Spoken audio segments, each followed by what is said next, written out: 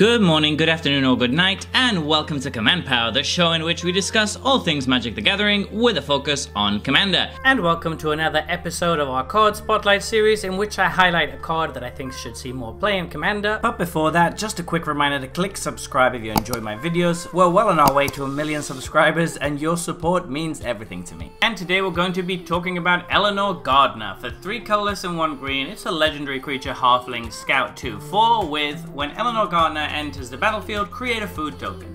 At the beginning of your end step, if you sacrificed a food this turn, you may search your library for a basic land card, put that card onto the battlefield tapped, then shuffle. This is a super powerful effect in any food-based deck. That is quite narrow because it does need to be exactly foods, but in those decks, it's going to be incredible. What this is doing is basically giving you a free rampant growth every turn. That also means that actually paying 3 mana to sack your food just to gain 3 life suddenly becomes very good as well. Seeing as rampant growth just costs 2 mana to start off with, so you're not overpaying for the effect even if you're sacrificing the food naturally.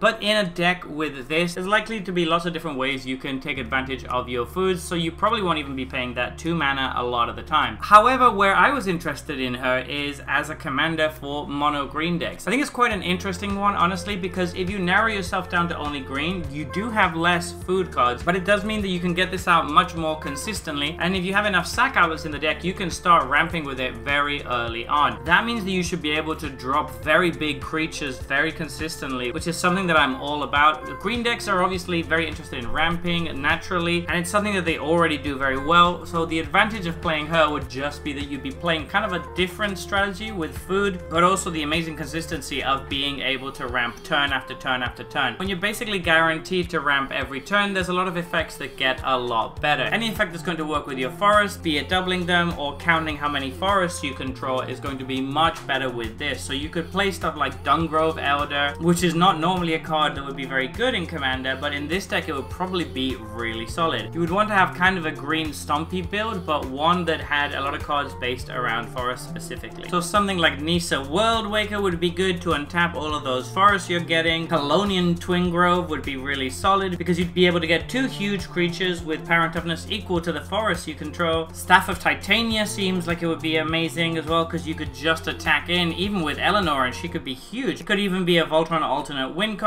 and Nessian Game Warden is one of my favorite cards, which would also be amazing in this kind of deck. You wouldn't need to remember to play a bunch of food support, but there has been a lot more food support printed, and the reason I'm particularly interested in this now is because the upcoming set is going to be based in Eldraine, and it's a fair bet that it's going to be a lot of food support in that set too. So this is definitely one that I'm keeping my eye on towards the future because I feel like it's only going to get better and better as more and more food support is released. But yeah, I like it in the 99 food decks, and I also like it as a commander. So there you have it. Those have been my thoughts on this new spoiler. What do you think about this card? Please let me know in the comment section below. I read all comments and respond to all of them too. And if you enjoyed this video, don't forget to click like or subscribe. It really helps the channel. And until next time, take care. Woo!